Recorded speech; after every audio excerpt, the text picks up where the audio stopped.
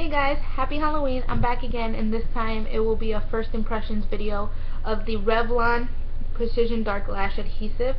And the lashes I'm wearing today are the 115 by Salon Perfect. That's what they look like, and these are really dramatic, really flared out, and really luscious lashes. Now you can tell the difference between this one and this one just because I did not bend this one to loosen it up, so this looks a little bit more stiff and this one looks more natural. So if you are trying to apply lashes, I do recommend, making them a little less stiff just to make it work better with your eye shape. Now this lash glue is black, so you don't have to worry about, glue popping out or seeping through.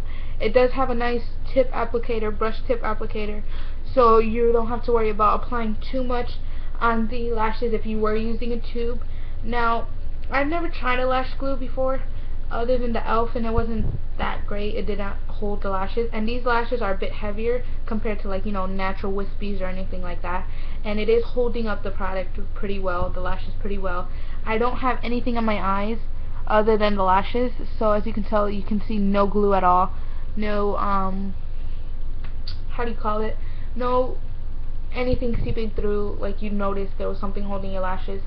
If you were using this one instead of Duo, I've never tried it before, but if you're worried about making a mess with the product, this one's easier to start off with just because of the applicator. It does hold very nicely. It leaves a nice, black tint to it. Yes. And so for first impressions, this is an amazing product and I highly recommend trying it out. So if you are new to the lashes and the glue world, this is a nice product to try out. It is $3, I believe, $3 or $4, I believe. It's really not that expensive. So if you're looking for a new glue to try out, this one is an amazing one to try out.